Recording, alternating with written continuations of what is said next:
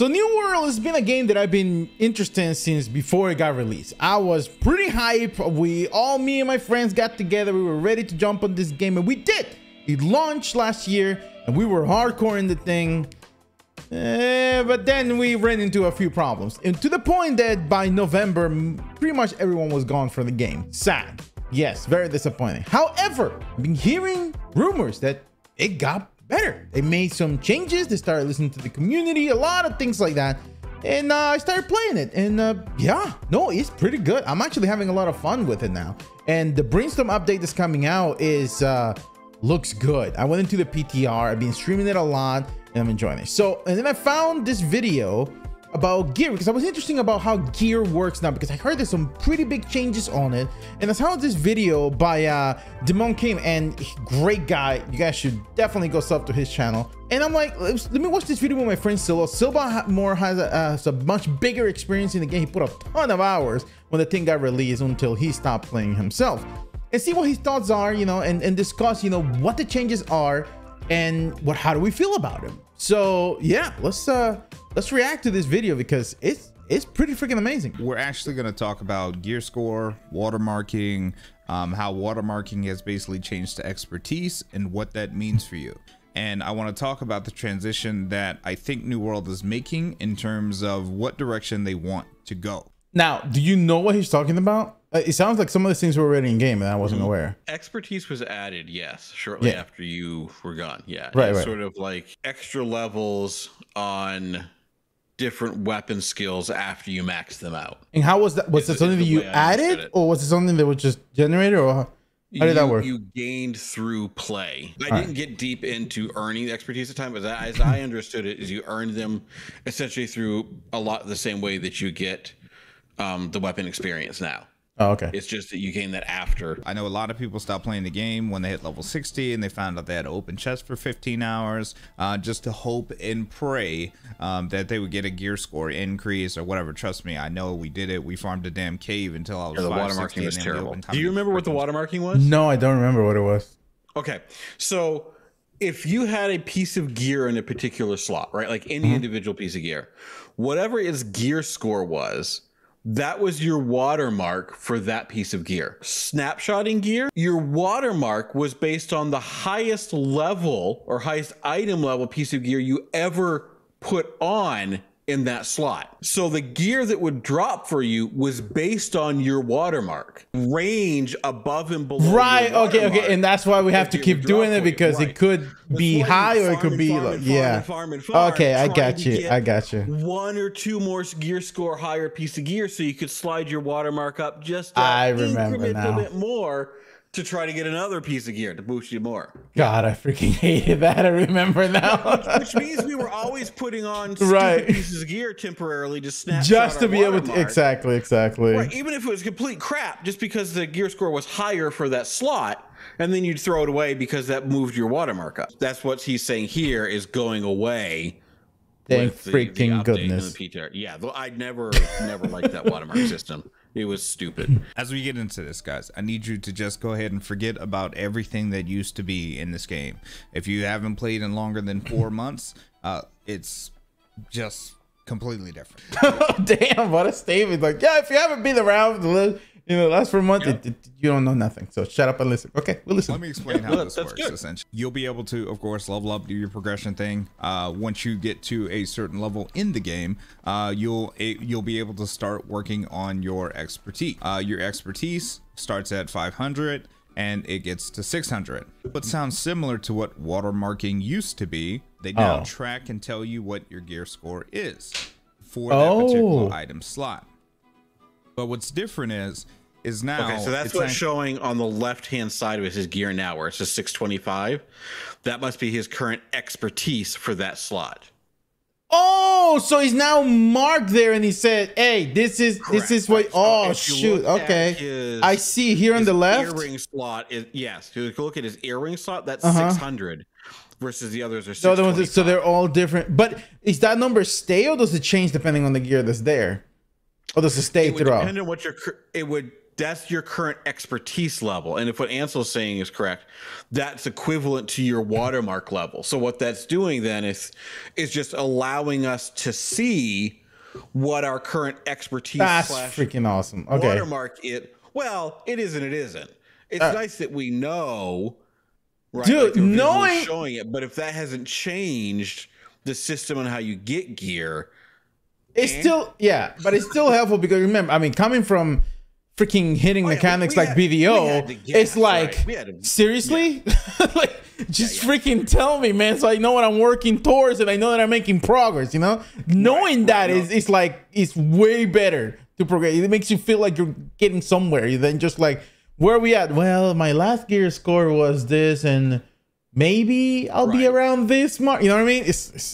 And at least we'll be able to see whether the random piece of silly gear we're putting on to bump that up is higher or lower than what we'd actually had before. So it's saying right here, answer says the purple number stays the same. If you equip gear lower, average between them, that's what your effective level is. Yeah, no, that makes sense. So the purple number is what we're saying is that's your expertise / watermark. Okay. So stay the same, whatever your highest level. Oh, I didn't realize they were purple. Now I see it. Okay. If the piece of gear you put on is lower than that number, okay, your effective gear score is the average between the two, whatever you got and what the expertise is. Okay, got it. So what I don't know, based on reading that, and I'm sure Ansel could feel this, what does effective level, for lack of a better term here, affect within the game? Right. All right. Well, let's give a listen and see what he comes. So that would mean you technically have 3 different gear levels you need to think about: your actual level, your effective level, and your maximum level, which maximum would be expertise or watermark. So that means that's the highest piece of gear you can possibly drop. Correct. Okay. Yeah. They've also incorporated a new system known as gypsum, which with the gypsum cast, you can basically turn these in to get specific items. So if you're trying to rush to get a specific item higher faster, you can use the gypsum that you'll get from quests and dungeons and all over the place really now, especially since they started incorporating gypsum in quest rewards. You can use the system to upgrade that particular item or piece of gear really quickly. So this drops, the gypsum drops from quests, it's just gonna drop everywhere. Yeah, we already have one there. So I have a garnet gypsum inventory that we got from the PvP stuff as a reward. So yeah, all right. Oh yeah, I saw that. Yeah, I think I have one. I didn't understand what it was for fully, so I just banked it for the time being. But this explains what that is. New World has now shifted more towards creative flow, meaning that if you are more of a PvPer, you can do that. If you're a PvEer, your rewards are a lot more fruitful, and the content that you will complete is a lot more meaningful. So getting your gear score up per se is not as difficult. So you can get these things called umbral shards. Now these umbral shards are used to level up your gear. You just kind of drag them over and you get your gear from 600 to 625. You gain some extra bonus stats, so on and so forth.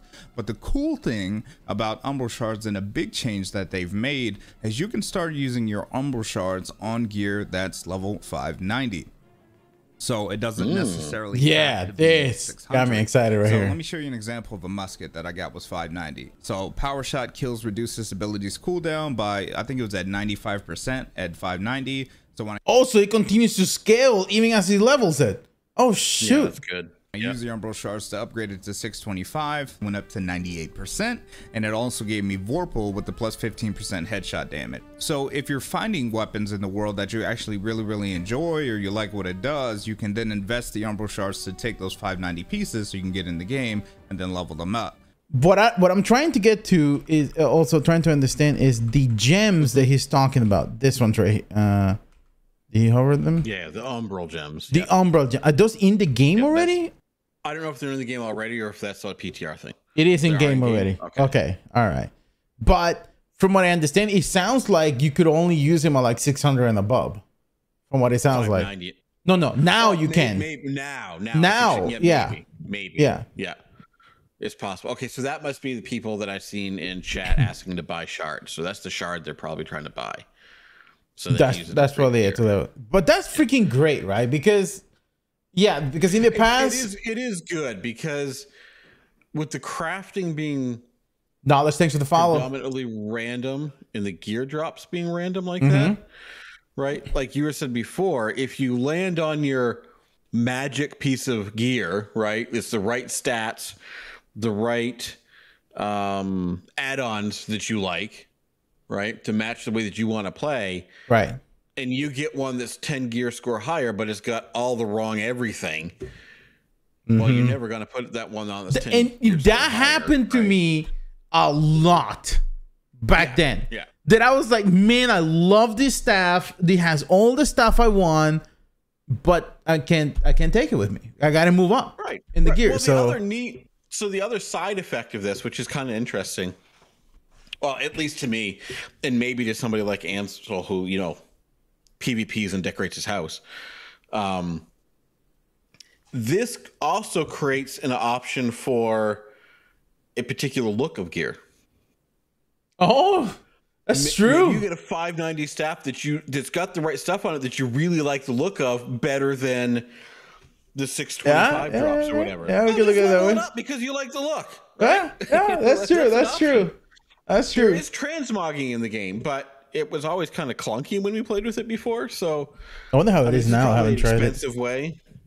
Yeah, I imagine getting the umbral shards isn't super easy, right? And that you have to do the mutated dungeons. It's going to take a while to accumulate enough to, you know, build them up. But yeah, it's just an interesting side effect of the feature. This is what got me really excited to me here, because I'm like, I always have said it many times, and it's something that most MMOs that start out like this, you know, hopefully get sooner than later, understand that when you can see your progress, when you can feel, even if it is minute, if you can feel your progress, you will stick it out longer.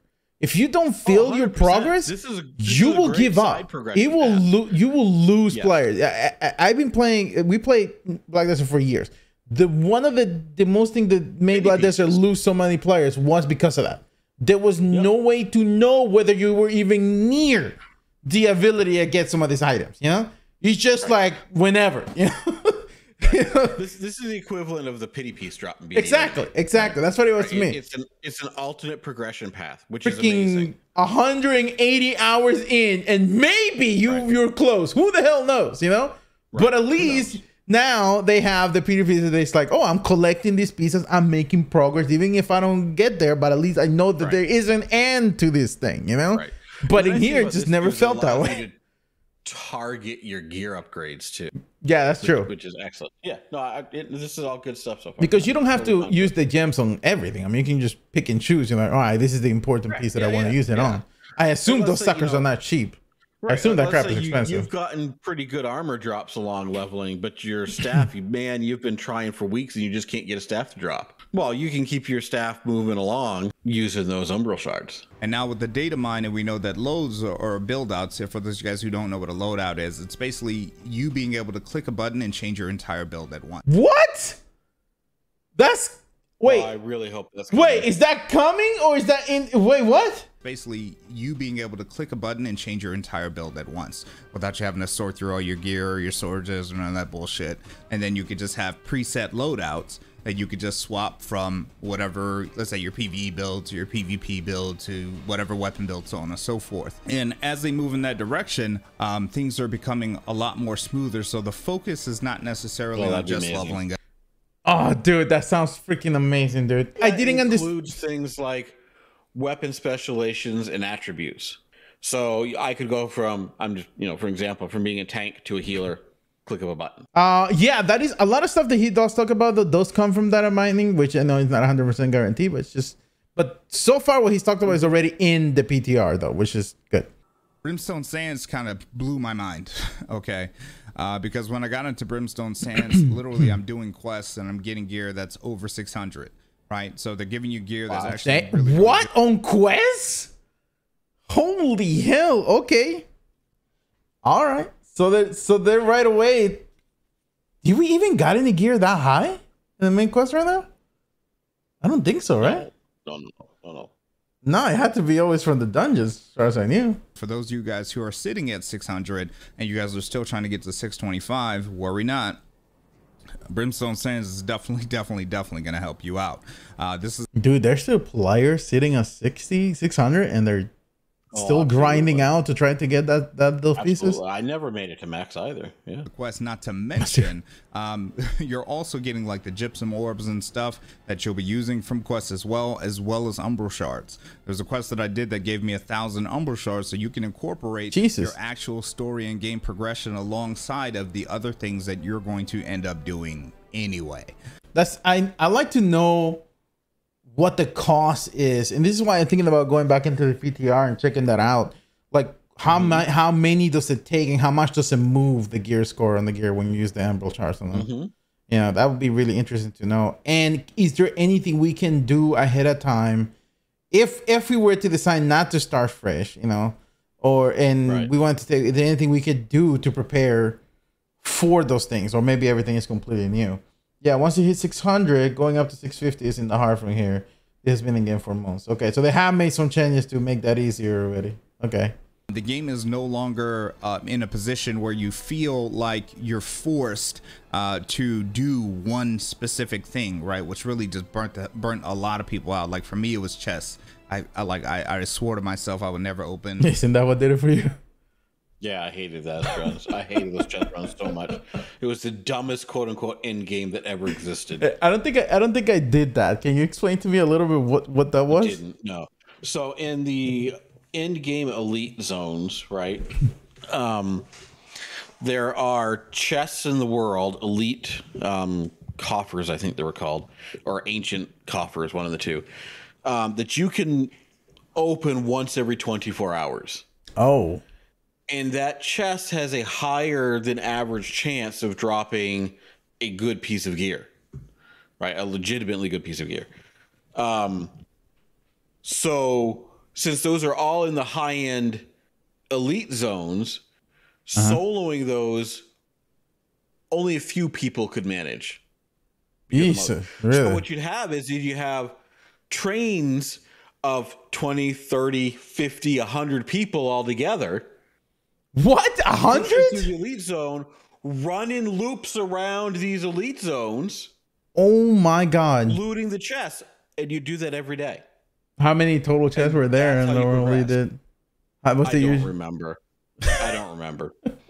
It was so dumb. Oh wow, Jesus. Okay, I'm glad I didn't do that.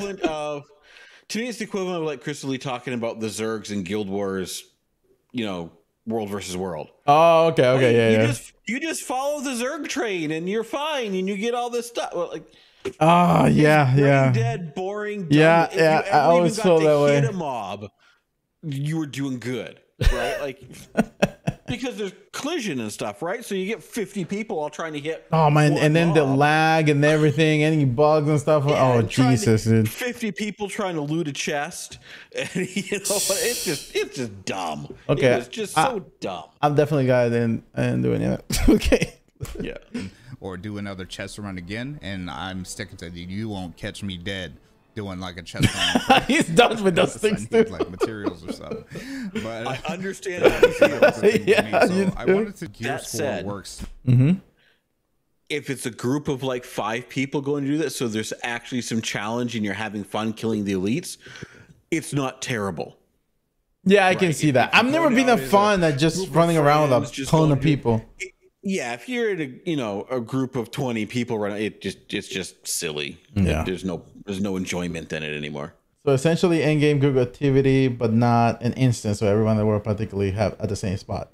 Yeah, pretty much. Correct. It's very guided. You'll feel like your progression matters. The things that you do, because they've increased the rewards of the dungeons and all kinds of stuff, and just the way the overall game flows. So you guys won't feel stuck as much, or like feeling like, again, you have to grind something endlessly for a ridiculous amount of time to even be relevant. And the overall gameplay flow of just the progression is so much smoother.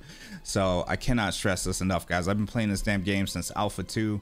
And he look at him like he sounds like the weight of the nightmares he's gone through since release of this game is like, freaking finally. You can feel it on him, like, thank you, freaking finally. All this is gonna come around, Jesus. Right. it's night and day. All right, literally completely different game. So I'm just referring to New World as Old World now. You know, the old world is Old World, and then now what we have now is actually New World. That's why I titled my stream that New World. Just a quick video, guys. I just wanted to kind of. There we go. That was great. This guy's really good, guys, man. Here's the link, guys. Make sure you guys check him out. But that's great, man. I'm looking forward to that. I'd like to know, but that's why I think I need to go back to the PTR and find out, and also find out in live servers, what do we have now, you know, available? Because it seems like there's some things already in there. Facebook can answer those questions, right? Yeah.